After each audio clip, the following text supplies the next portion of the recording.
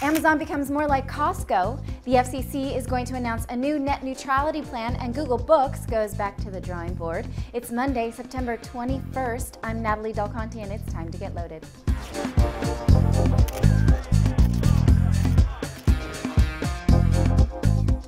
Amazon has started its own line of consumer electronics, as in Amazon-branded cables, DVDs, drives, etc.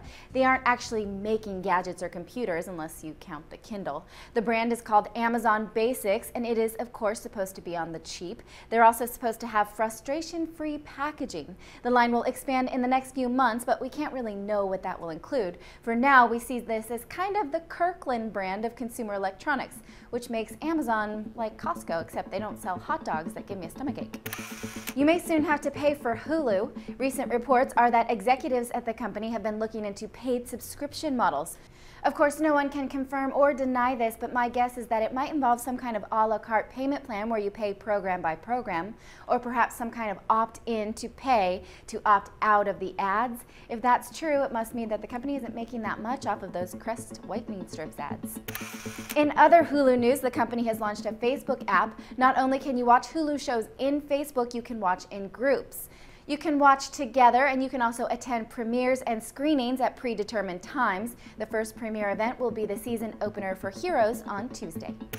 The FCC is going to announce a new plan for net neutrality. Federal Communications Commission Chair Julius Genachowski is going to make a new proposal today during a keynote address at the Brookings Institute. We don't know too many details, but the plan is supposed to be broad and should include new guidelines for telecommunications operators and their control over the networks. It will also prevent discrimination, gatekeeping, or filtering. We will report on the details in tomorrow's broadcast. I often have people ask me how to submit an application to Apple or how to move their application along. I've never written or submitted an iPhone app, but for some reason people think I have the inside track. Now I can refer those people to Apple's new App Store Resource Center. This is a destination for details on application review and distribution. You can find it at developer.apple.com/iPhone/App Store. Your Facebook page won't be ratting you out anymore. That's because Beacon has been shut down once and for all. Beacon was Facebook's ill-fated advertising scheme that would tell your Facebook friends basically everything you were up to on the web. It won't do that anymore. Recently, Facebook settled a year-old class action suit accusing the site of not protecting user privacy. Facebook had already mostly phased Beacon out, but now it will have to phase it out all the way. The court has still not approved penalization for Facebook, which may include a $9.5 million settlement fund to set up an independent foundation to fund projects and initiatives that promote online safety.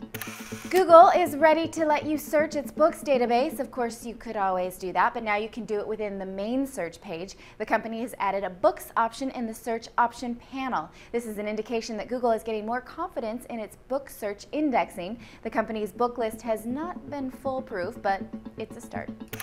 Speaking of the Google Book Project, the settlement with the Authors Guild is far from over. The Justice Department made it clear on Friday that the deal needed modifications. This is the agreement that Google made to help authors make money from their digitized books. Apparently, our legal system is concerned about this agreement harming competition among authors and publishers. Google is heading back to the drawing board, and we'll keep you posted on how it all turns out. Those are all your headlines for today. Thank you for watching. I'm Natalie Del Conte with CNET TV, and you've just been loaded. Hi, I'm Molly Wood, host of the CNET Mailbag Show. It's the show where we read all of your email, from the ridiculous to the sublime, and we especially like the hater mail. Really. See it in high def at cnet.com/mailbag.